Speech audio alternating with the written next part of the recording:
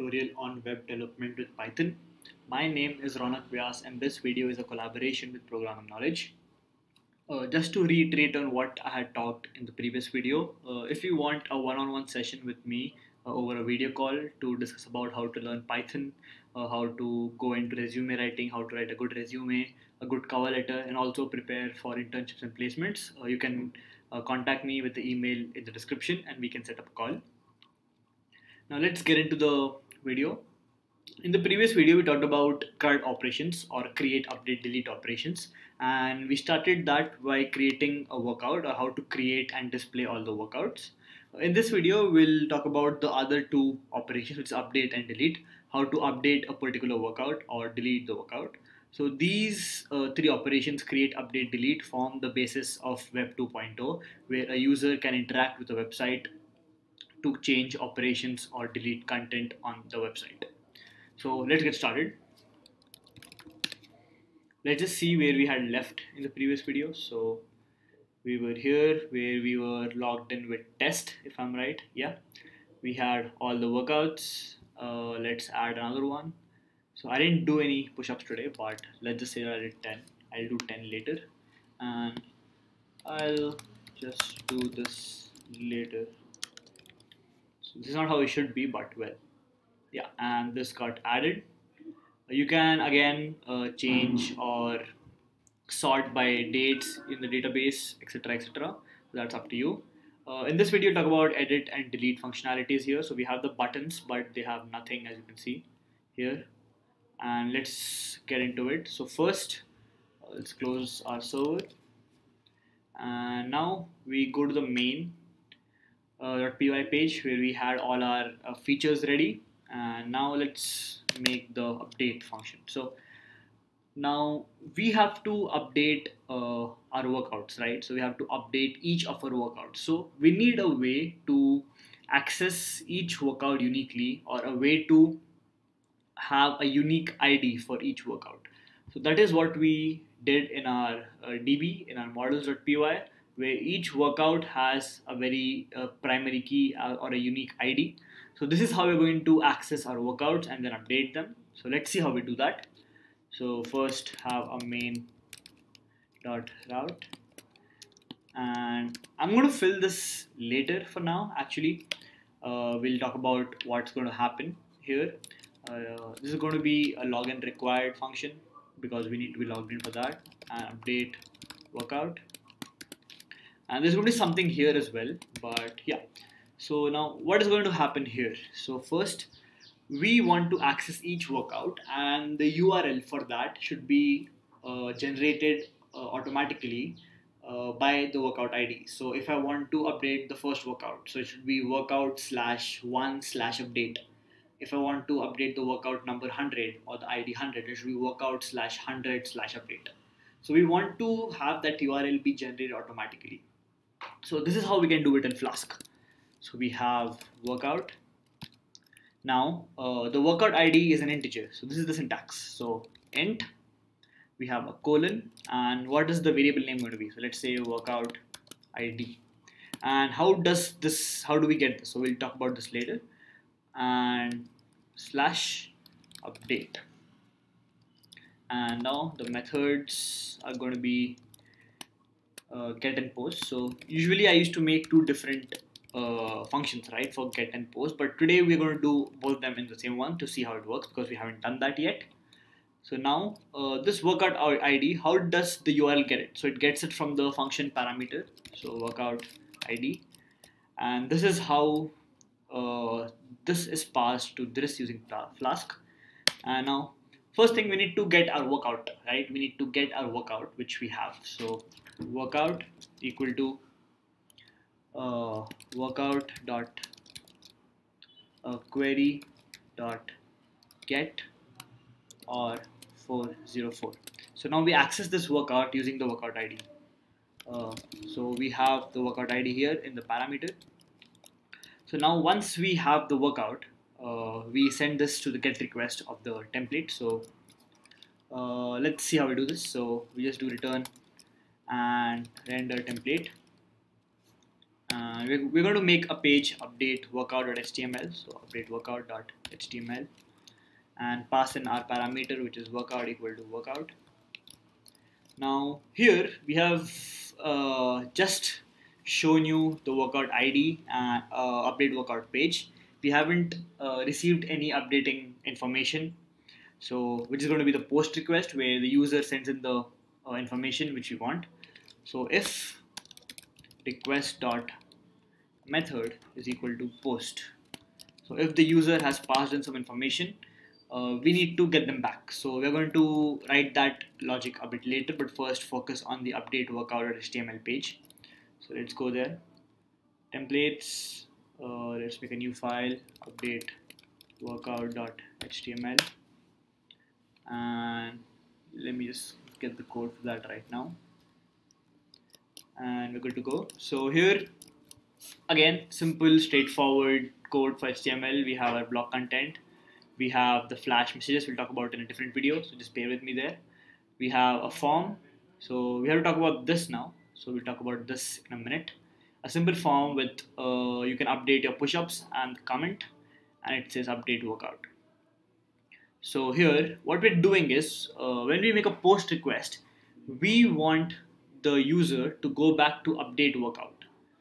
We want the user to go back to update workout, but also pass in the workout.id. So we have the workout which we got it from here, and we want to pass the workout ID to the post, so inside here. So once we pass the workout ID, we can then extract the workout and make the changes in the database. So now once the user clicks on submit, you go to update workout post, send workout ID here, and now let's see how this works. So now all we have to do here is workout dot pushups is equal to request dot form pushups. So let's take the pushups which you updated, and the same for the comment.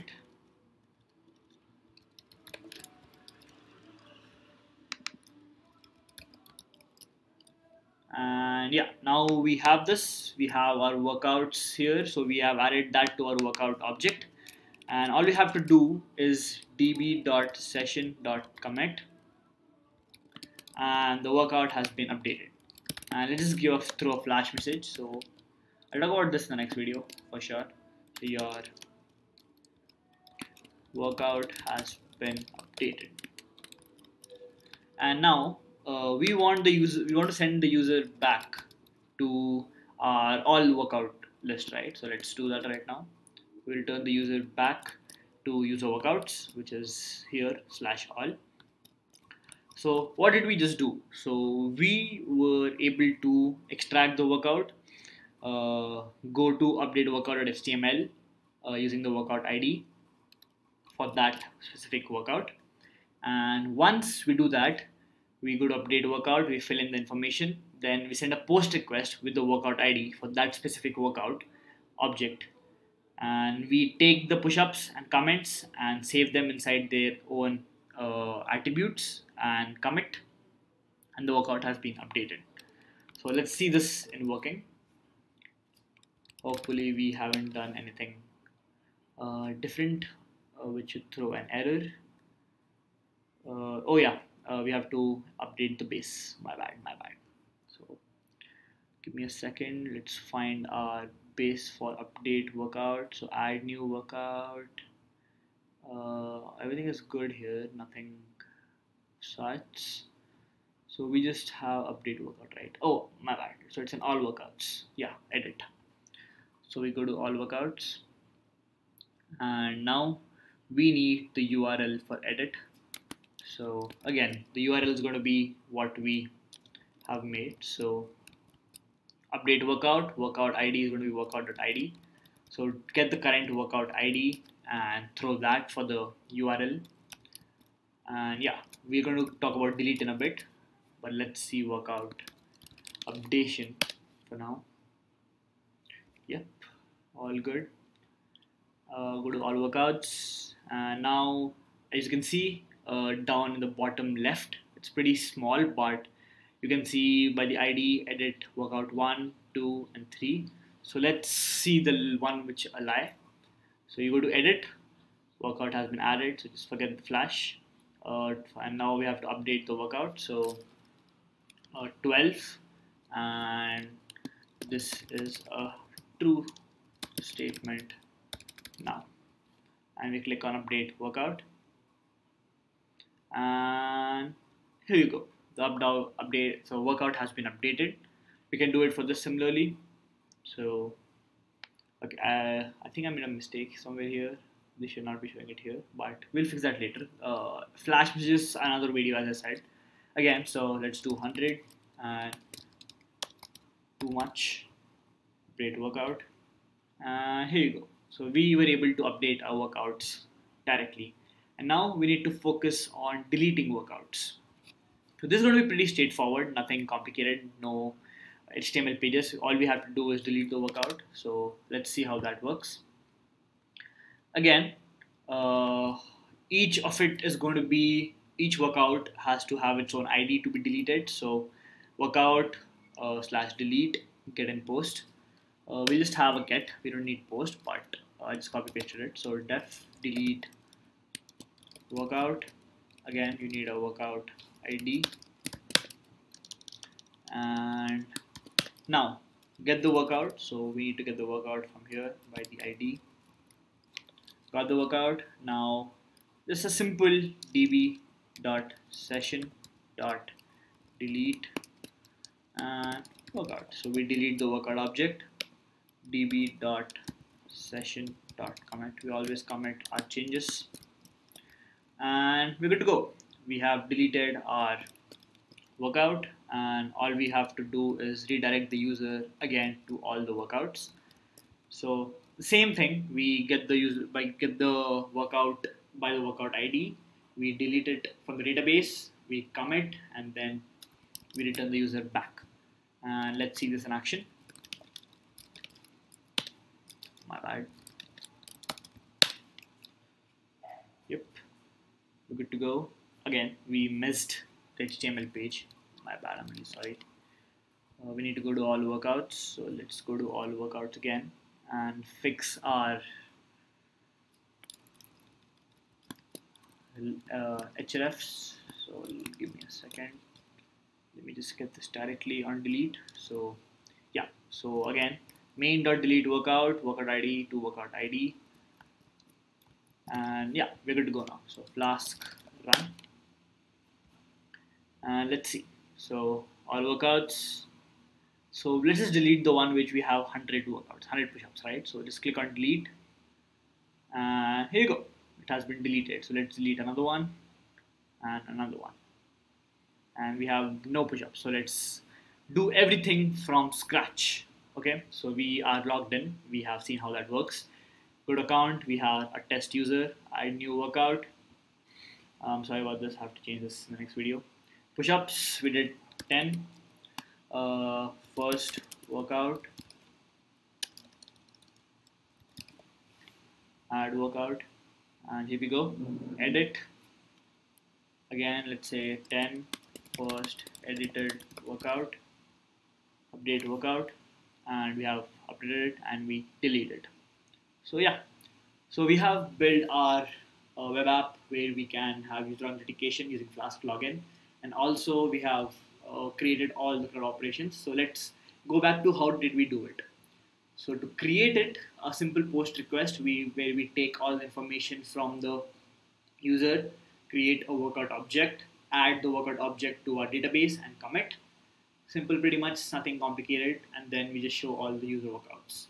How do we show the workouts? So we show it using linear templating, where for all the workouts and workouts, let me just show it to you right now. So we send workouts and user.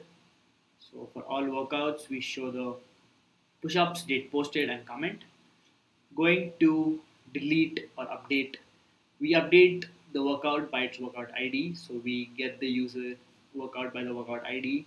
Then once we get the information, we change the push-up and comment attributes or variables, commit them to the database and show it back. For deleting, we just delete the object which we get by the workout ID and commit. So yeah, pretty straightforward, pretty direct. In the next video, we'll talk about what was Flash all about and how to work with it properly this time, and also how we can actually deploy our web app on the internet using Heroku. Yeah. Thank you for watching.